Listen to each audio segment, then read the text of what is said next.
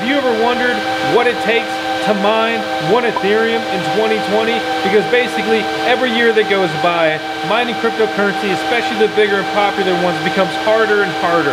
So we're going to go into GPU mining profitability and ASIC mining profitability, and basically, what does it take? What kind of mining hardware do you need to mine 1 Ethereum? And then also, what does it cost, and how do different electric rates come into play here, as well as the availability of power. I'm Vosk, you're on the VoskCoin YouTube channel, home of Tales, the most beautiful Shiba Inu, and thanks to an anonymous furry donor out there, we've got some Ethereum to give away on this video. All you've got to do is drop your Ethereum address in the comments below and let us know when you first heard about Ethereum. Was it 2 years ago? Was it this video? I want to hear.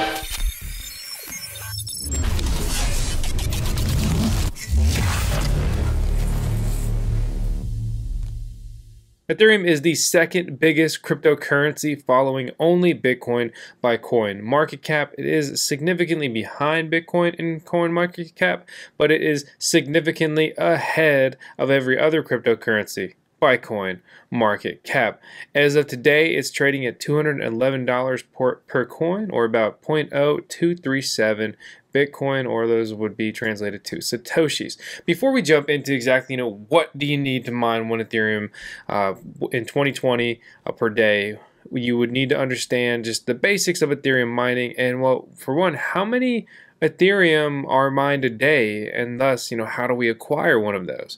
So basically, it's 13,642 Ethereum mined per day. Before I tell you what it takes to mine 1 Ethereum in 2020 with either GPU mining rigs or ASIC mining rigs, I would like to thank today's video sponsor, Scott Alford. He is a bulk reseller of ASIC mining rigs. You can reach him right here, and I can tell you that he would be able to get you a bulk supply of Ethereum ASIC mining rigs if that is something you would like to do. Any graphics card can mine Ethereum, but for today's video, we're going to focus all around the RX 470. It's a long time Ethereum mining GPU. You can get them super cheap. I mean, look, first result here on eBay, first card is selling for $55 or best offer, and $11 to ship it. Okay, keep in mind this is a 4 GB card, and 4 GB cards are now having difficulty mining Ethereum, so the 8 GB cards are going to be the better bet. But again, here we go. Here's a lot of 4, and he has it listed for about $300, and he may be willing to take, say, $200. So I would imagine you're going to be paying about $50 per card, especially when you're dealing in bulk. This is important when it comes to factoring our GPU mining rig costs. In comparison, the best and most profitable Ethereum ASIC miner, the Innnosilicon A10 ETH Master, which is 500 megahash a second, basically it costs $3,000 right now. It is still for sale. You can buy a ton of them if you would like to do so. So basically, I wrote this up in an article and posted it to VoskCoinTalk, our cryptocurrency forum, which we are more than welcome and really invited to join and participate here. And basically, we're going to be looking at what it takes to mine 1 Ethereum a day. It's relatively simple and basic math. You're going to need about 15,500 megahash a second. Okay, so that is the mining speed of Ethereum. So you're going to need the mining rigs to total up to this mining power in order to mine an Ethereum a day, basically. And what this comes out to, so we're going to start with graphics cards and GPU mining, and then I'm going to go over ASIC mining Ethereum and the subsequent stats for that, and then I'm going to basically compare them for you and just explain all the costs here and which one's, to be honest, the better option, especially financially here. So again, you're going to need 552 AMD RX 470s, and that's priced at about $50 per card, and that's assuming that it's going to mine at about 28 megahash a second and consume about 80 watts. Those are just rough figures. 552 times 28 is going to bring us to 15,456 megahash a second, and that's going to draw approximately 44,000 watts of power. Okay, and this is an estimated cost. There's a ton of factors that come into play here, but I would say it costs you about $2,000 per mining rig or less if you get some good deals and basically put some work in there, or you're open to use parts and whatever else, basically per mining rig. And if you were to build 69 of them, that would cost you about $138,000 in order to be mining 1 Ethereum a day. That's just the hardware here. Keep in mind, to have a facility to support 69 8x GPU mining rigs where it's, you know, consuming 4,400 or 44,000 watts, which is basically creating a lot of heat that you're gonna have to dissipate. I would estimate you're gonna spend about $50,000 on the relevant infrastructure, you know, to house that, say, you know, over the next several months, or even if you're lucky, maybe like a year. It depends if you know you own the property, lease, build it, whatever, and all the subsequent costs. Like pooling power is not necessarily free. If you have an electric rate of 10 cents per kilowatt hour, so that would be like standard residential electric rate, it would cost you $106 a day basically in power, and you would mine about $106 of daily mining profitability, or you would be mining about 0.5 Ethereum after you pay your electric bill. Technically you're mining 1, but you're spending half of that just on your electric bill. I went to 2 is half, so it'd be like half. So you would actually have to double these numbers to be mining 1 Ethereum a day at a residential electric rate, and then actually get to keep 1 after you pay your electric bill. So, you know, that'd be like almost $250,000 to spend.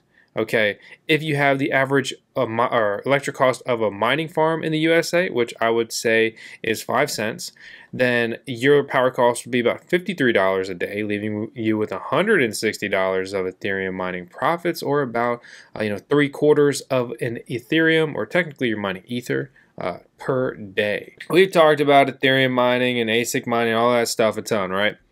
Well, I'm not going to go into that. Basically, Ethereum was, and their mining algorithm was supposed to be ASIC resistant from the get-go, and that's also why GPUs can still mine on it profitably at all, because ASICs don't have a massive advantage, but they're still very much more efficient, which you'll quickly see here. So it would take us 31 Innnosilicon A10 Ethereum ASIC miners to mine 1 Ethereum a day in 2020. It would cost you $6 a day if you pay 10 cents per kilowatt hour, leaving you with $156 of mining profitability, or about 3/4 Ether mined a day after paying your electric bill. If you had the same 31 Innnosilicon A10 Ethereum ASIC miners, the ETH master they call them, and you had a mining farm that was only paying 5 cents per kilowatt hour as their electric rate, your daily power cost would only be $28, leaving you with the mining profitability of about $185 a day, or about 0.9 Ether mined a day. Okay, so these things only cost, look, you can order them right now all over the site, and look, they say for bulk purchase, please contact miner order at Innosilicon.com/China. And what that means is that they will reduce the price for bulk orders, or at a minimum, bulk orders are possible. They also say that these orders are being shipped within 7 business days. Okay, so you know that's quick.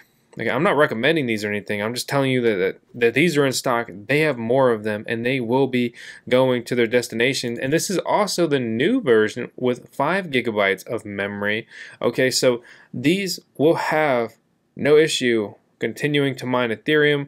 Basically, the DAG size has recently approached 4 gigabytes, and it simply makes it hard for machines, ASIC miners, or graphics cards with 4 gigabytes to be able to mine it, or the hash rate's dropping, or they just simply cannot load the DAG file and mine Ethereum at all. It's a little bit of the technical stuff you may not care, but that's just the background on that. If you wanted to buy 31 of those, it would cost you about $93,000.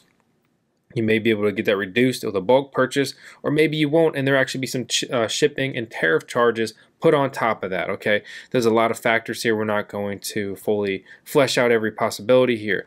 Keep in mind, you only have 31 ASIC miners, and they only consume 20,000 or 23,000 watts. Okay, and that's why the power consumption, is the power bill is so much lower in comparison to the GPU mining rigs. I mean, they're consuming half the power, and they are mining at twice the speed per unit. So you only have 31 units to account for, and you only have to dissipate the heat produced by 23,000 watts. In our DIY VoskCoin shed mining farm, we've pulled much more than 20,000 watts. Okay, so like, that's not a lot of heat to dissipate. And I could have had all of these in my mining shed, and I could have been mining an Ethereum a day, if I had $100,000 to throw down on these devices, all the cards fell like that. My point is that this is something, I estimated $30,000 to build an infrastructure like that. That's more of like a formal business, and you're kind of looking to scale out. I mean, realistically, you could spend, $3,000 and put it in a mining shed in your backyard if you had a good electric rate. I mean, really, it'd be more probably like $5,000-$6,000. Depends how nice you want to do it and all that stuff and how much of the work you're doing yourself. But basically, it's not a lot. So we could even say $100,000 to implement this if you could do it on your own property if you had a great electric rate or access to something like that. So yeah, basically, to put it simply, it's going to cost about $100,000 to mine an Ethereum a day in 2020. Pretty impressive, Vitalik, pretty impressive.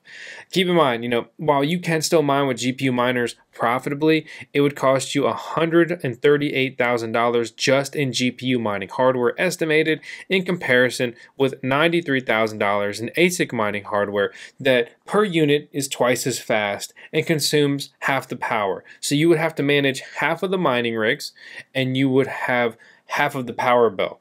And I've talked about this plenty of times before here on the channel, guys. I don't like ASIC mining. I don't like the manufacturers normally. I mean, they're moving forward. They are getting better. The warranties are getting better. They're getting more responsive. And honestly, that may largely be in part to the market we're in. If things were like a crazy bull run, maybe all that stuff would just kind of go away because everybody wants what they've got. I'm not trying to hate on them a ton.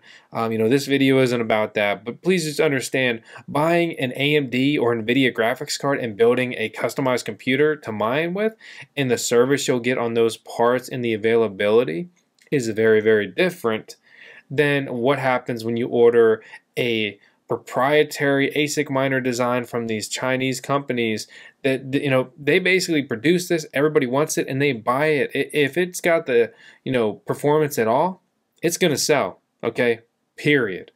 And at the end of the day, I guess the summary here is that just like Bitcoin mining, which we recently talked about mining a Bitcoin in 2020, Ethereum mining is absolutely an industrialized mining aspect, just like Bitcoin mining. It's much less industrialized in comparison, okay?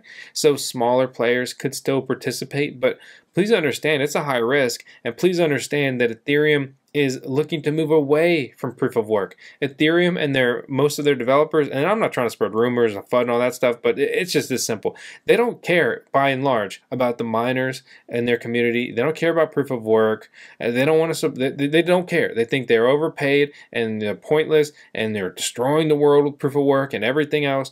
But I completely disagree, because proof of work adds value. It adds a production cost to your coin. Otherwise, your coins are just made out of thin air. I don't know why I'm counting on my fingers, okay? But they're just made out of thin air. Like, boom, now you got coins.